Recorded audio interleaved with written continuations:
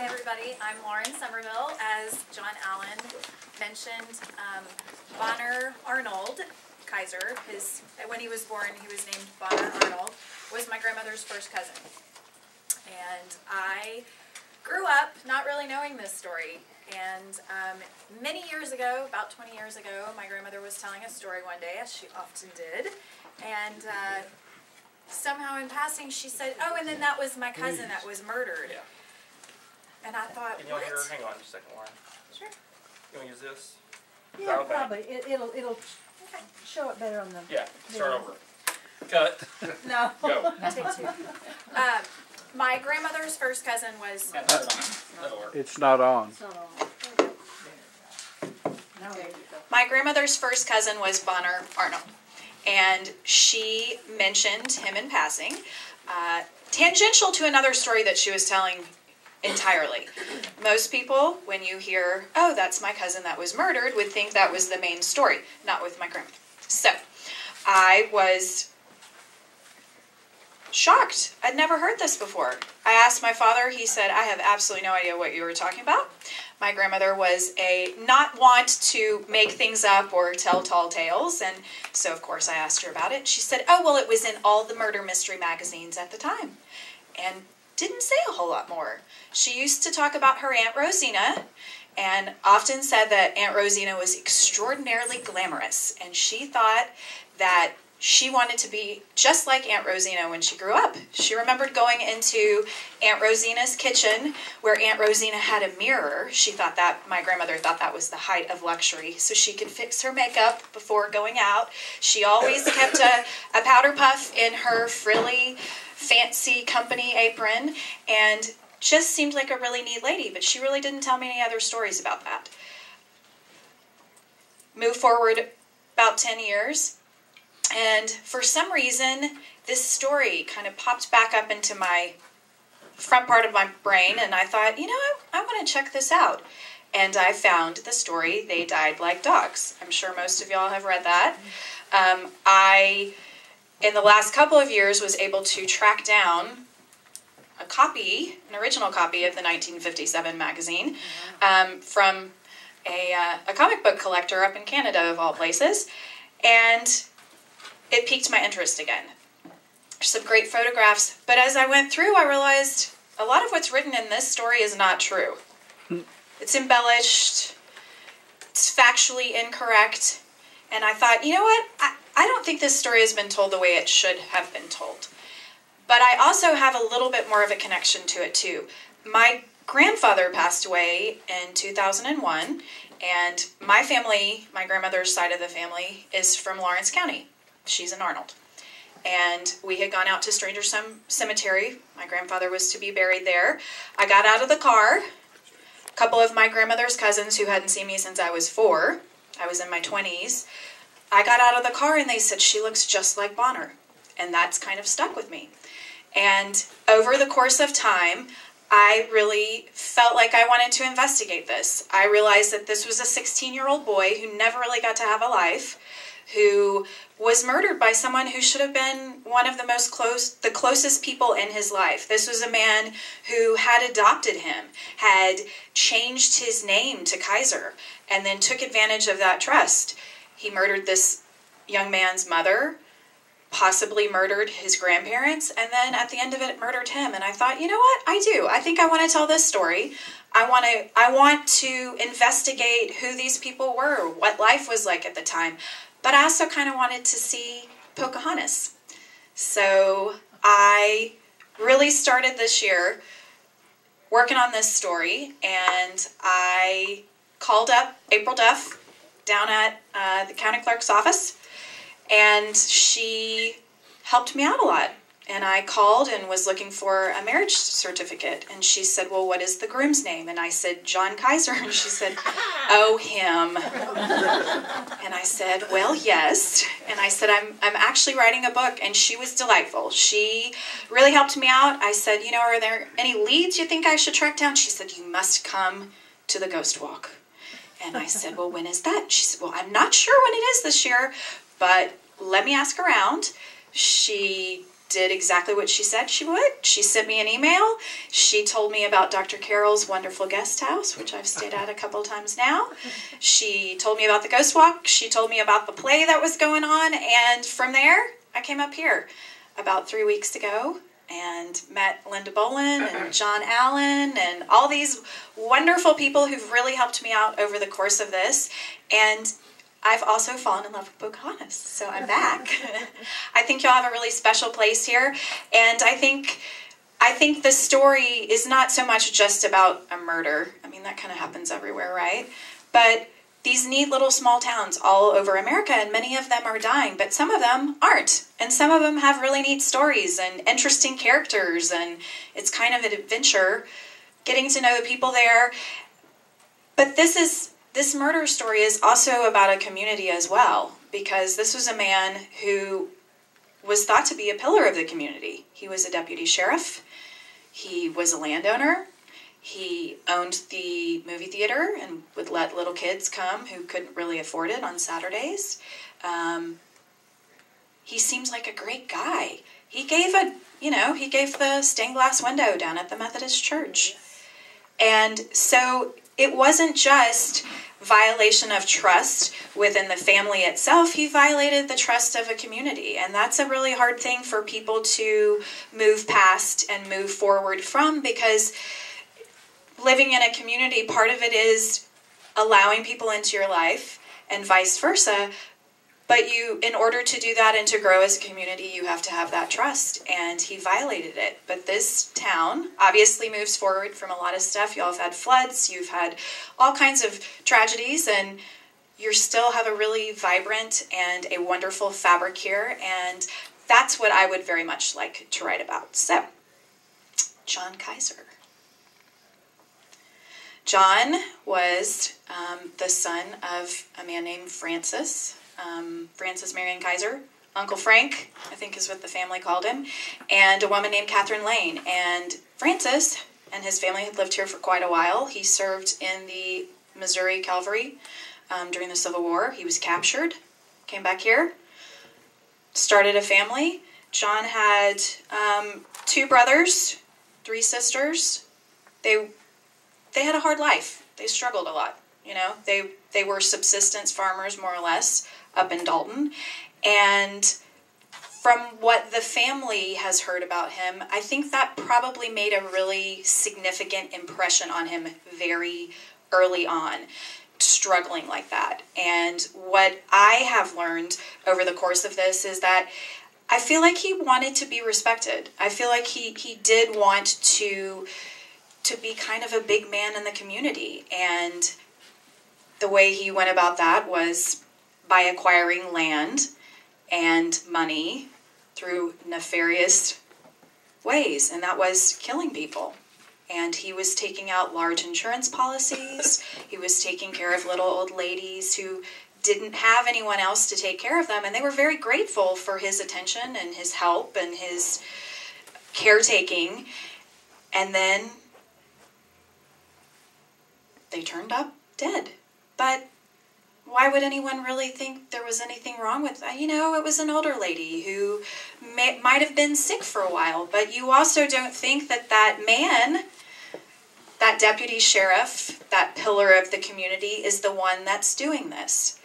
He married a little bit later in life. He married a woman named Bertie Surridge.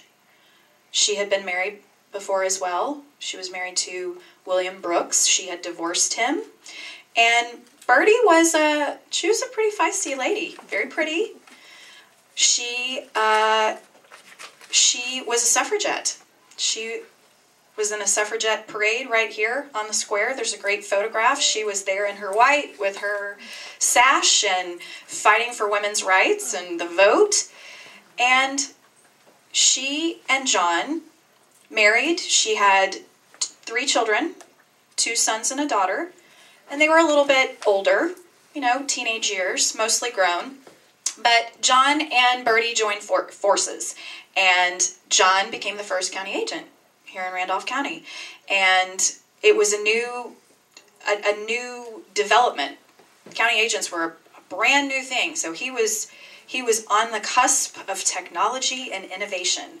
And Bertie was right there with him. She became a home demonstration agent. And while he was helping the farmers with livestock, crop issues, fertilizers, rotation, all the latest techniques, she was there introducing canning techniques and all kinds of other new ways to take care of the house and the home and the family. And so they were a great team for many years. And then tragedy struck, and Bertie died.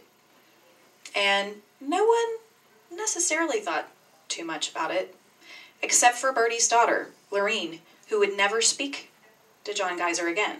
She knew in her heart that there was something not right about what had happened. And I'm going to veer off a little bit from John Kizer.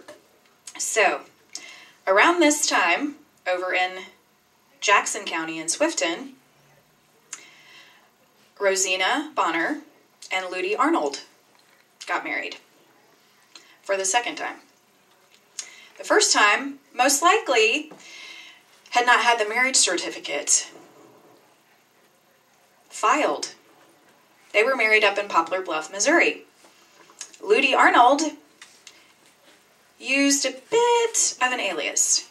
He just put Tom Arnold on this marriage certificate. And this marriage certificate is the only one in the book of marriage licenses that says do not publish. A little weird, huh?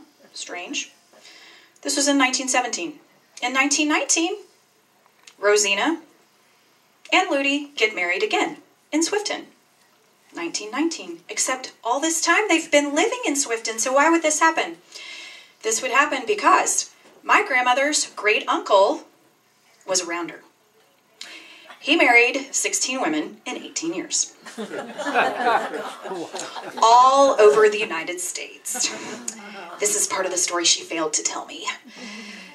So, Uncle Ludi was a character. She did mention that Uncle Ludi had more than a passing resemblance to Clark Gable, which might explain some of his success with the ladies. Ludi was the son of a very wealthy planter over in Jackson and Lawrence counties. Ludi had his own airplane in the teens, late teens. He was flying all over the U.S., spending a little time with the ladies, getting a marriage license, not filing the marriage license, and then anywhere from 2 weeks to 2 months later, disappearing. This worked for a while. But eventually, they figured it out. He went on trial for violation of the Mann Act in 1914 down in Fort Worth. U.S. court. 8 women showed up, 2 with babes in arms. At some point, the testimony, remember we're in 1914, the testimony got a little too explicit. One of the women testified to Uncle Ludi's tempestuous lovemaking. This was the quote in the newspaper at the time, believe it or not. And the judge just couldn't handle it anymore. He cleared the courtroom. He said, absolutely not. People do not need to be hearing these things. I am here to uphold the law. So they cleared the court. My great-great-grandfather and his stepmother, who was Uncle Ludi's mother, went to testify in Uncle Ludi's defense that he was insane because he was addicted to alcohol and opium. Apparently, this defense did not work because Uncle Ludi was convicted and sentenced to 10 years, Fort Leavenworth, Kansas. Now, I started doing math and I thought, how in the world could that happen? Because Bonner was born in 1920 and he married Aunt Rosina in 1919. Well, Uncle Ludi was a smart one, though. He only served 2 years because he saw the murder of a prison guard and turned state's witness. So he was back on the loose. He returned back here to Arkansas. This part of the story, it was all over national and international headlines at the time. Wealthy planter's son has his way with women, whatever. And so he came back here, married Aunt Rosina in Poplar Bluff, Missouri in 1917, remarried her in 1919, possibly because maybe he'd fallen in love with her at some point during this time, but he hadn't completely reformed himself. And so he and Aunt Rosina lived in Swifton, which is where my grandmother grew up, there in Alicia. And they had Bonner in 1920. And then the trail goes a little cold. I don't really know what happened after that. I know that Aunt Rosina divorced Uncle Ludi in 1927. And she moved back here to be with her family. She was the only child of Mr. and Mrs. Bonner, William Bonner, and Mary Elizabeth Armstrong Bonner. The only child. They were also wealthy farmers themselves. Her father owned what was called Bonner's Mill for a while up in an area called Holmes. Is anyone familiar with Holmes? Anyone? Okay. I'm still trying to track that down. I have no idea where that was. He had a store for a while. Rosina went to Ouachita Maynard Academy as a young girl. She's very pretty, always beautifully dressed, big bow in her dark hair. She was known for her beautiful dark hair. She graduated from Pocahontas High School. Her parents sent her off to finishing school for a bit to St. Catherine's Episcopal Boarding School over in Tennessee. She took lots of trips with her friends to Memphis to go shopping, and she was just the pampered daughter. And she had really bad taste in men. So first she had Uncle Ludi, and then she marries Mr. Kizer. Now, Uncle Ludi is still living in Lawrence County at this time. He's in jail. I don't know why. Probably, who knows? Probably the morphine and the alcohol. He's in jail, and he dies in jail. 2 weeks after Bertie Kizer dies. A little odd.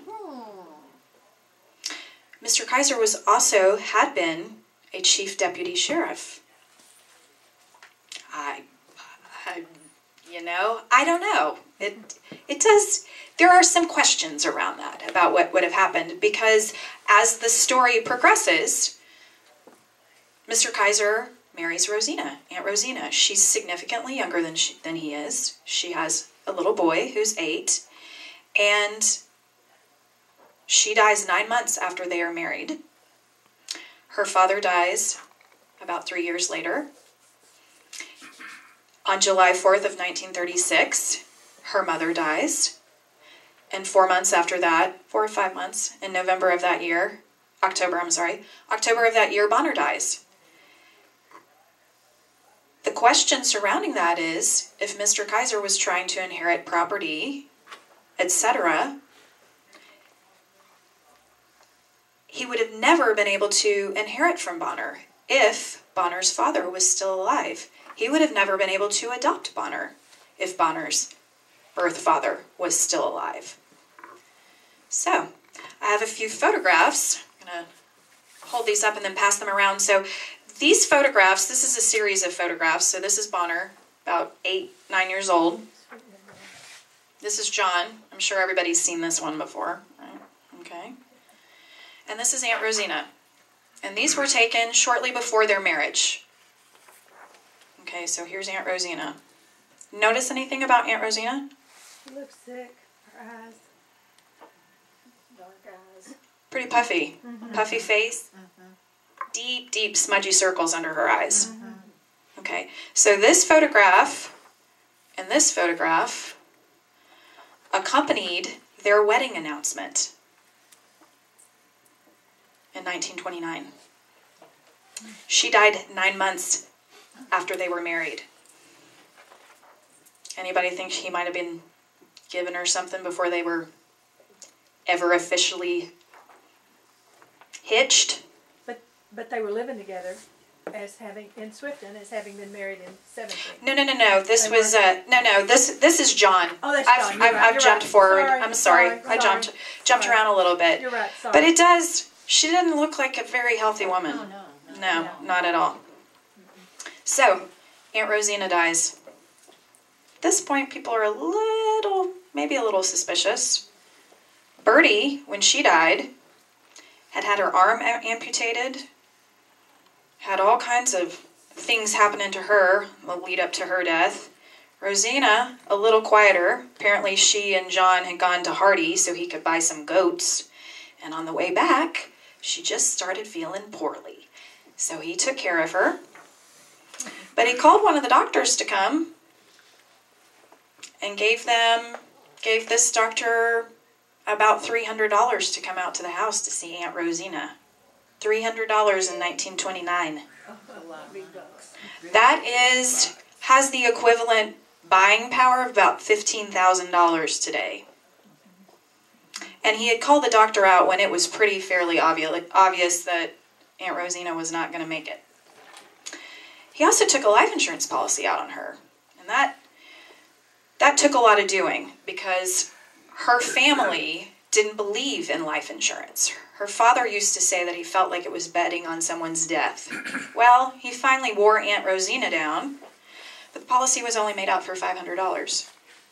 Except he took another policy out for $35,000. And then she died. So, the state of Arkansas was not entirely pleased with him either. They sued him because he was greedy, but he didn't really follow the rules. He didn't pay the inheritance tax, didn't do many other things that he should have in that process. And a few months after Aunt Rosina died, he suggested to Mr. and Mrs. Bonner that he should adopt Bonner because, they were older, and what would happen to poor Bonner? Except Bonner didn't necessarily need Mr. Kizer to take care of him. And this was one of the selling points that he had raised with Aunt Rosina about this insurance policy, was that, someone needs to take care of Bonner. Except Bonner had all the property from his very wealthy Rounder father, right? And he would inherit from his mother. So they didn't really need that $500 policy. But he convinced her. She died. 3 years later, Mr. Bonner, who apparently had not been feeling well for a few weeks, has a heart attack in his field. But in the process of all of this, before this heart attack, Mr. Kizer tried to convince the Bonners to move into town. First of all, he wanted them to trade. They had about 600 acres of very nice farmland here, quite a few acres some other places as well, but he tried to get them to trade that farmland for some city blocks around here, and Mr. Bonner was not having any of that. He then tried to get them to move into town, into his house, and they didn't really want to do that either. They had a very nice, large house out near the Maynard Road, and he finally convinced them to move into town just for the winter. Possibly to, once they moved in, maybe he could convince them to stay permanently. Well, 2 days later, their house on the Maynard Road burns up. Burns up. But he's planned ahead. He is the greatest son-in-law ever. He had taken out insurance on their house just in case. And there you go. And in the course of this, I've heard from a number of people that he was... suspicions were raised because it seemed like his barns and properties often burned up. So, he adopts Bonner, Mr. Bonner dies, and then in the spring of 1936, Mrs. Bonner dies. And Bonner was very upset. This woman more or less had taken care of him, since his mother had died. So he's, for the last 8 years of his life, this is the only mother he's ever known. And at this point, people really are thinking this is a little odd. About 2 weeks before Mrs. Bonner died, he finally wore her down and got her to deed him those 600 acres that he'd been eyeballing for a while. So, Mrs. Bonner dies. And then he really made a strategic error because, people are in their 30s, 40s, 50s, 60s, 70s, 80s. There's all kinds of diseases. People just die. But 16-year-old football players don't just up and die. And the town was incredibly upset at this point, right? About 1,000 people over at the Methodist Church came for the funeral. They closed all the stores in Paragould for the day. Bonner was buried in his letter sweater, which looked very much like this. This is from 1939. He would have been the class of 1938.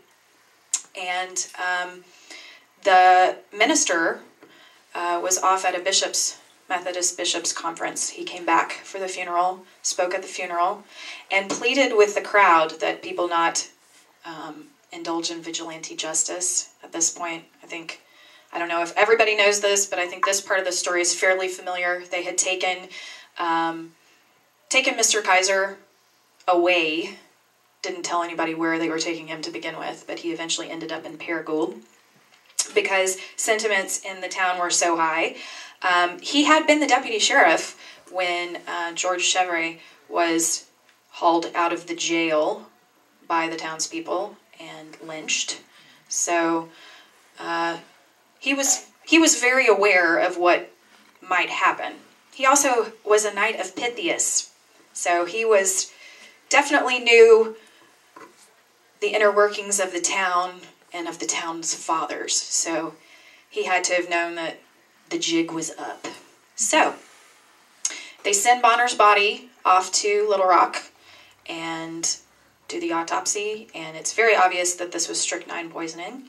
And about this time, Bonner's aunt, great aunt, Sylvia Armstrong Holland, who had grown up here, she was his grandmother's sister, Mrs. Bonner's sister, came in from St. Louis and demanded that, petitioned the court that Mr. Bonner and Mrs. Bonner and Rosina's bodies all be exhumed.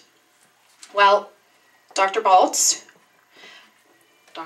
down here, Dr. Baltz, did the exhumation at the behest of the coroner, H.G. McNabb, and he exhumed Mrs. Bonner first.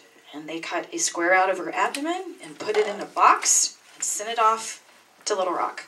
The problem with this, though, was by this time, it had been several months, and decomposition, it was almost impossible for them to determine if she had been poisoned or not.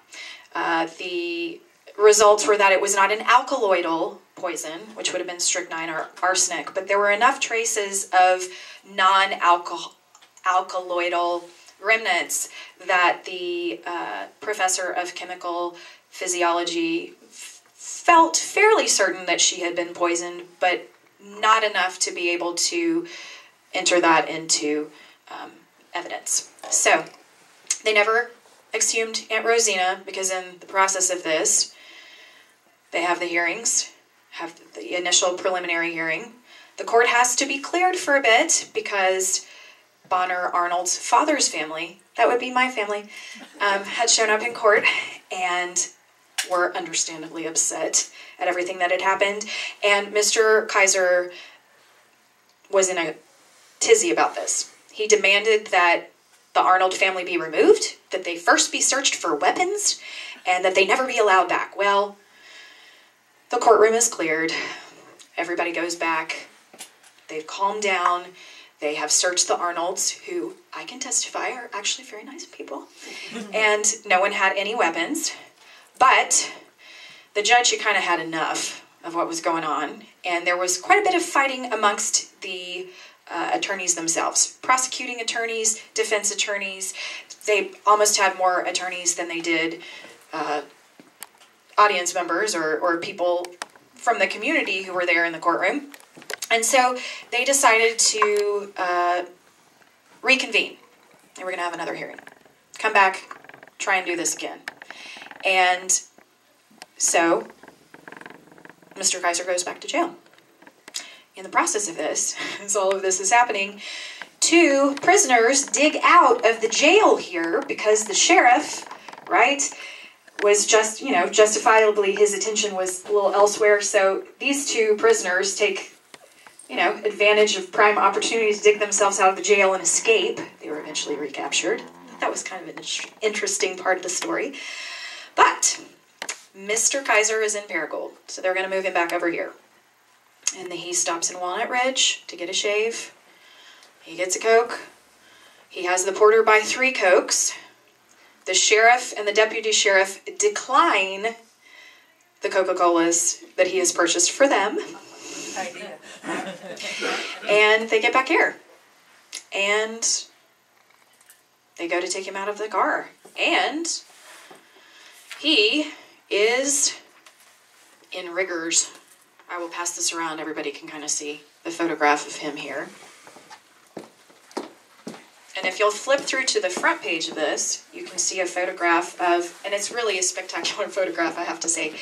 It is a photograph of the state trooper wearing his jodhpurs and his boots with a cigarette hanging out of his mouth, carrying in Mr. Kizer into Dr. Balta's clinic, you know, while he's basically in rigors. So it's a really delightful period photograph, so make sure that you take a look at that. And so he committed suicide, and they sent his body for chemical analysis to Little Rock. They determined that, yes, it was strychnine poisoning, but no one knows how he got it. I mean, in theory, you would think this man has poisoned a bunch of people. Would you probably search him to make sure he did not have that? But it could have been secreted on his person. It could have been, you know, in the lining of his jacket. There are, you know, many different theories. Several months later, in December, Pocahontas Star-Herald had a follow-up article that said that back in Paragould, they'd found a small vial on top of the prisoner's cage where they would have kept him. So they seemed to think that he had it with him at the time. Who really knows? But that was kind of the end of that. And he had asked to be buried next to Rosina, between Rosina and Bonner, in the Armstrong plot out at Masonic Cemetery. Saner heads prevailed. He was not buried there. He also left a handwritten note, will, that was dated at 5 a.m. in Paragould, in which he left all this various property to his brothers and sisters after all of his debts had been paid. And then he left, also in this, left to Minnie Brown, which I believe was his sister, Rebecca. He left her his Ford car and all of his household goods, and supposedly a cow. I don't know if this was a special cow or just a cow. But he wrote several different letters. So he wrote one letter denouncing football. Football was the cause of Bonner's death. He did not do this.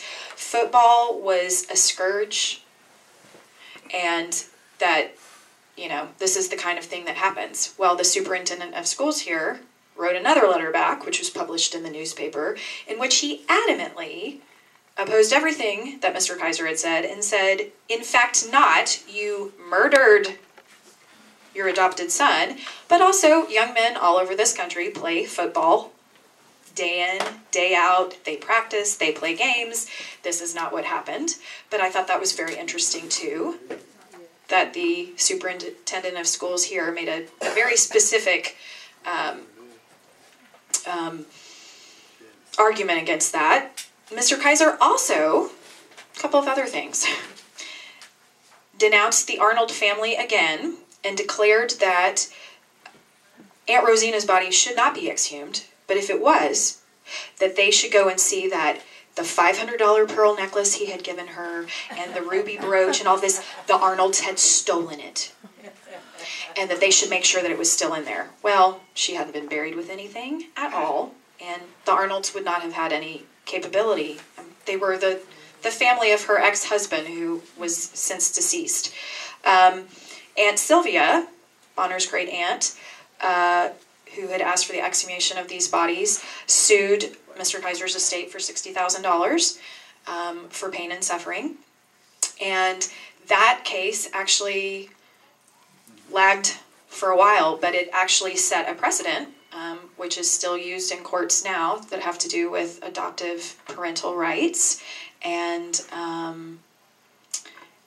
the last thing that Mr. Kizer had mentioned, and he seemed to be a very prolific letter writer while he was in jail, was that he had $3,400 buried in a hole at his house. Well, they get over to the house, and there's a hole, and there's nothing in it.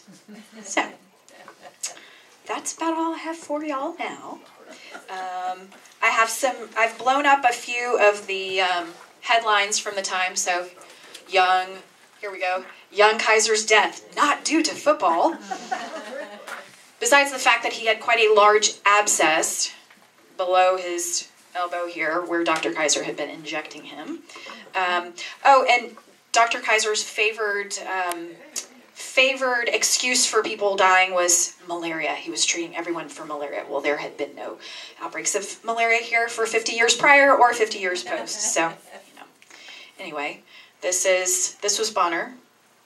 So this is another photograph of him, and this says "No violence pleads divine at funerals." So this was Reverend Williford who conducted the funeral service. There's old John again. So, Kizer accused poisoner takes drug and dies, ends life before hearing starts.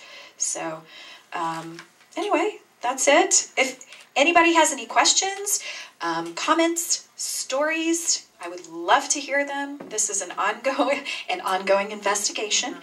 So, I'm happy to answer anything. I'm happy to share anything. I would love to hear your stories. If you feel like you have a lead or something that I haven't tracked down, or somebody you think I should talk to, or a direction you think I should go in, I would love to do that as well. Oh, and I have one last thing. So I gave everybody a little poison vial. If you can get your piece of paper out, most of you should be able to. There should be some numbers 1 through 4. If you're 1, 2, 3, or 4, you win a prize. Do we have any? Oh, you're prize number 1. Bingo. All right.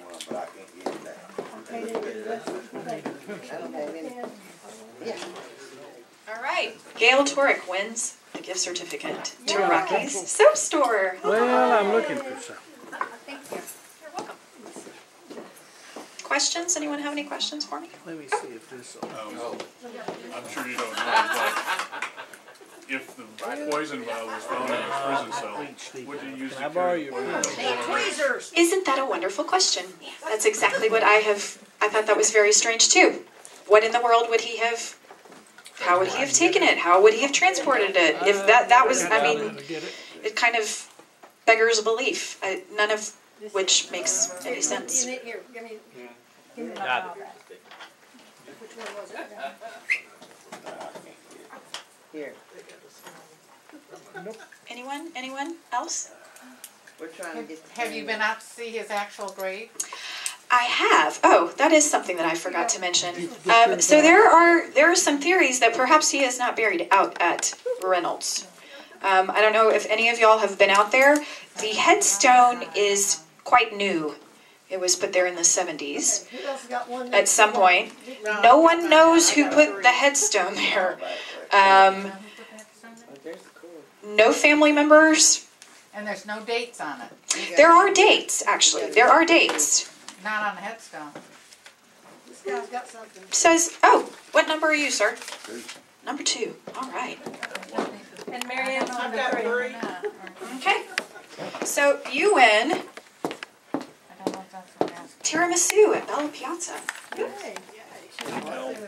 Can you read this? Dessert. Oh. Piazza. Oh, no, there's nothing on that one, I don't think. Actually, does it? Just from here. Nope. Marianne has it. Okay. There's no dates on it. You get skull and crossbones soup from Pocahontas. Yeah.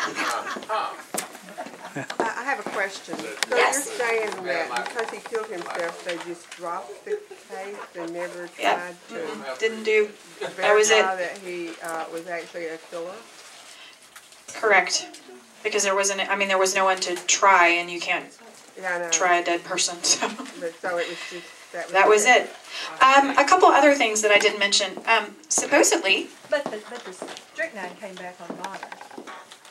yeah, he was indicted because the strychnine came back on Bonner, but they felt like, that was the end of it. There wasn't legally you can't do anything else. Kizer kept claiming it was football injury. Correct. And He also but they claimed didn't that he find. took it by accident. Right. He also said this. He said that Bonner took it by accident and that it was sitting on the shelf next to quinine. That And you take quinine for malaria. right, but you know, knowing of course that strychnine is very, very bad for you. Why would you keep it on the shelf next to quinine?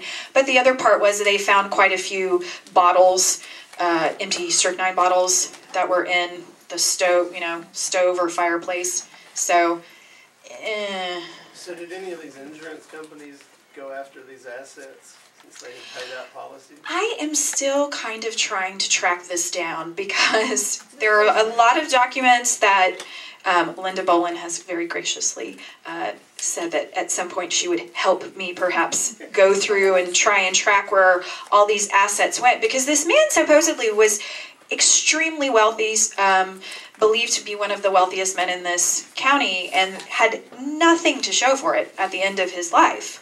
So, where did the $35,000 go? He had lots of schemes. Apparently, he did not seem to be a particularly successful businessman, but he was very a successful serial killer until he wasn't.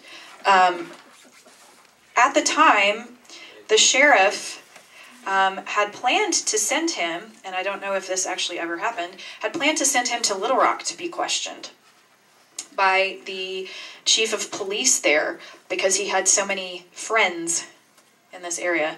He knew many, many state officials, many local officials. He was very good friends with Governor Terrell, and Governor Terrell had helped facilitate a business disagreement that he had had with someone in Missouri, and actually broke off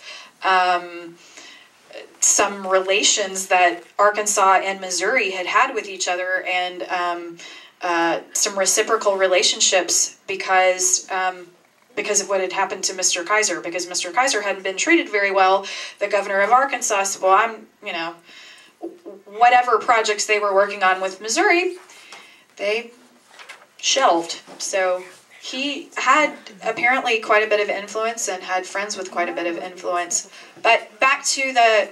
You ever hear John Kizer going out through the country shooting dogs? He didn't like dogs. Yes, I have read that he... My mother said that he poisoned her dog. Really? Yeah. Who? On Bower Street. Who was your mom? Agnes Kincaid. Okay. And a neighbor. She was a neighbor then. That's the street he lived on. Okay. Well, she wasn't Kincaid then. Oh. She was Shackle. No, then. she married though, I think. Was she married then? Okay. Dad, yeah. They married in 29. Was the name of that street Kizer Street, and they changed it to Bowers? The Kizer, I think. Yes. I think it still, it goes down a little bit further out, and it goes down around the nursing home. Okay. It picks up Kizer at the nursing home and goes around. It's Delaware. That makes Jansen sense. had all that land. The Kizer Field instead of Balls's Field. Right. Has anybody ever seen any coins or tokens that had Mr. Kizer's name on them? No? Okay. Have you found some? There was one online that somebody from this town was selling, and I didn't realize that it was being sold. The auction had already ended, but no one purchased it. It was being sold on eBay. What was the name? Mock. Something Mock. Oh, Richard Mock. Does anyone know Richard Mock? Well, I think he lives up at Biggers. Biggers, yeah. Oh, okay. Yeah, that's three. Okay, well, he's selling it. Sure, he's related to Joanne, I bet. You know that Kizer's half-brother inherited his estate. Oh, yes, the Not Kizer. Bonner. Bonner's half-brother. Bonner, those were three half-brothers. One of them, his name was changed to Gene Peterson. His mother married a man named Peterson after Uncle Ludi ran off, and she was from Walla Walla, Washington. And so Gene, Ludi Jr., well, that was his original name, Gene was living in Iowa, and then there were two other half-brothers, Tom and a Max Ewing, but again, it doesn't seem to, that's something I'm tracking down now, there doesn't seem to have been much of an estate to inherit at that point, so. Do you know whether there was? What? Do you know whether there was, or? Much of a estate? I don't know, I just have the papers that show that he was court ordered that he inherit, so. They didn't say what. I'm not entirely sure how they would have even known where these half-brothers were, or how the half-brothers knew that he had been killed, because they were living very distantly, and from what I understand, there was, I mean, not any... Ludy's, Correct.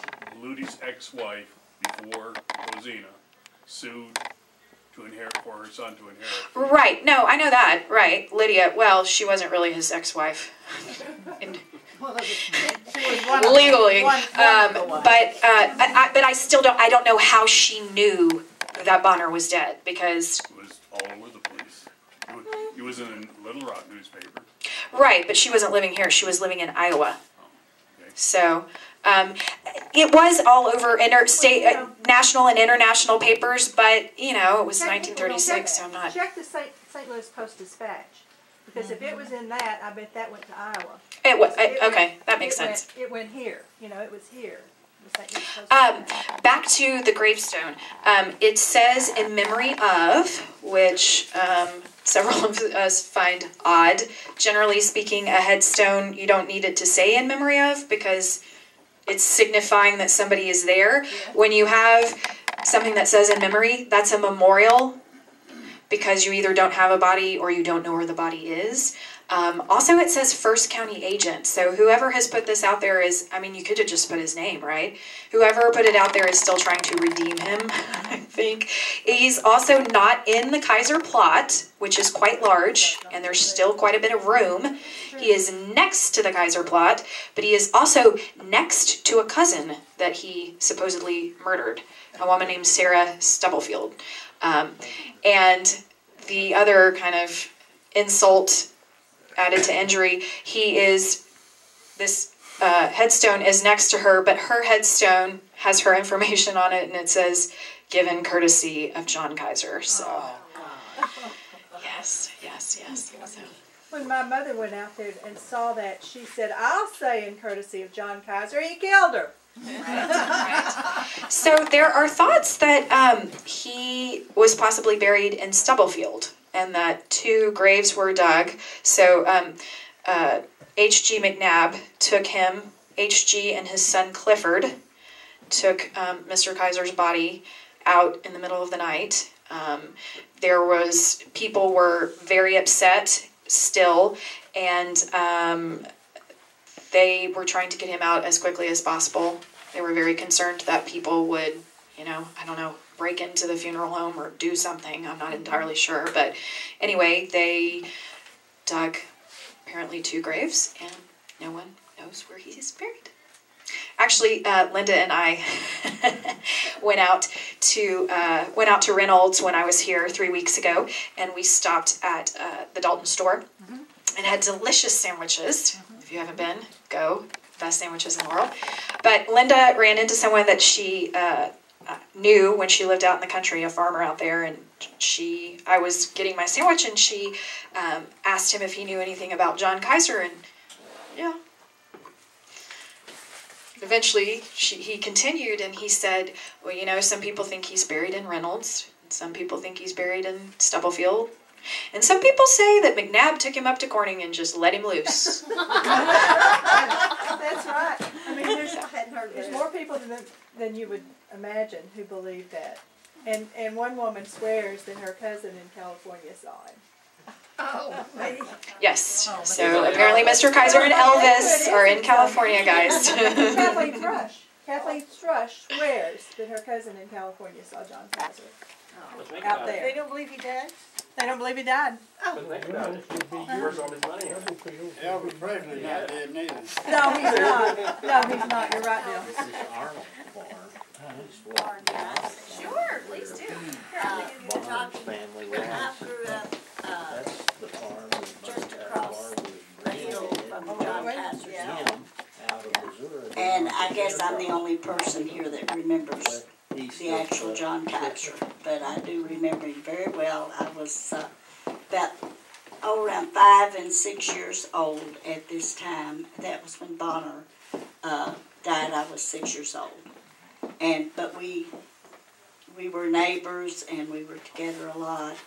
And this Sarah Stubblefield that Lauren was telling you about, I can tell you exactly where her little house was. She was our neighbor too. And everyone called her Aunt Sari, because back in those days, Sarah would usually come out Sari. And where the DeClerc,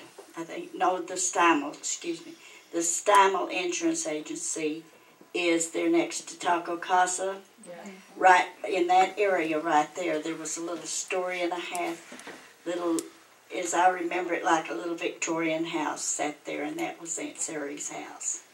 And I do know that Mr. Kizer visited her all the time and took care of her, and she bragged about John all the time. And I remember the Kizers. I remember very well my brother playing over in the Kizer yard, because when he married Rosina and moved she and Bonner into the home right across from the old nursing home over here, the old hospital, he had everything there and all the boys in the neighborhood, my brother included, would play in that yard all the time. And they had ping pong on the front porch, and they had basketball and all of that. And I remember Bonner very well. I sprained my ankle over there one day playing, and Bonner carried me home. And then Bonner and Star Randall, if any of you remember Becky, Becky Jansen's father, took my mother and I to Rector. And Bonner drove us over there to visit my aunt. So I do remember Mr. Kizer, and I'm probably the only one here that knew John Kizer. And it's Billy Carroll, my dear little friend Billy, loves to tell everybody. She's old enough to remember John Kizer. And yes, I'm telling my age when I tell this, but anyway, I do remember him, and I thought that might be of interest. Mr. Kizer also, when his first wife died, he got my mother to wash and iron his white shirts before he married Rosina, because he didn't know how to, and he always wore white shirts. But when he brought the laundry every week, he would tell my brother and sister and I to be sure and look in his shirt pockets.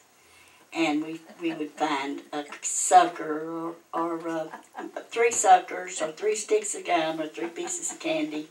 So needless to say, we dearly loved John Kizer for that reason. So, and if you ever attend the haunted tour, you might hear me tell quite a bit more about Mr. Kizer and some of the things that I knew of. And I think the reason probably that I remember him at such a young age, really, 5 and 6 years old, is because he would make such an impression on us. You know, it thrilled us so much when he would come, and we just really enjoyed going through those shirt pockets to see, and sometimes nickels, in which a nickel in those days, I mean, we could go to Joe Pete and just stock up on candy. So anyway, I just thought you might find it interesting. And my mother and father were sitting in the living room at John Kizer's home the night that the sheriff came and arrested him when Bonner died. Bonner had died that day. And when they came to arrest him, all of the neighbors, including my mother and father, were there. So I have a question, Virginia. I heard someone today say that he was pretty much silver-tongued, slick talker. Well, I imagine, yes, he was a very personable person. Agree with that? Yes, and we all just loved him, you know, and no one ever convinced my grandmother that he ever killed anyone. She thought he was just wonderful. So, anyway, I just thought I'd add that. Thank you, Mrs. Stevens. We appreciate that. So I have a couple things. I am actively seeking annuals. If anybody has something up in the attic somewhere, I am looking for an annual from 1936, 1935, any kind of photographs from, you know, basically 1900s through about 1936. So if you've got any of those and you think they might be helpful, I would love to talk to you. I didn't bring cards, shoot. My phone number, if anybody would like to write this down, is 713-249-4952. And my email address is Duchess, Duchess, of O-F, Lala, L-A-L-A, no spaces, at gmail.com. Yes, ma'am. Have you checked at the library to see what they have in I the genealogy room? have. I know they have some, but Right. Unfortunately, they don't have any. They don't have any annuals. I don't know. There's just a gap. No, they don't. They don't. Unfortunately, but I have been through. There was a nice Kizer file. There apparently is an original article that came out that I think They Died Like Dogs was roughly based on. Loosely based on, I should say. They came out in 1938, so 2 years after the murder, the final murder, I should say. If you haven't read it, pop over to the library. It's quite interesting. It's quite a bit longer than They Died Like Dogs. It's much more factually correct. That was super helpful as well. So yeah, I have back and forth to the state archives as well. I'm going to head over to Paragould, do a little bit more, but again, I am completely open to any suggestions or any stories or anything that anybody has. So thank you all so much. I really appreciate it. That's good. Yeah.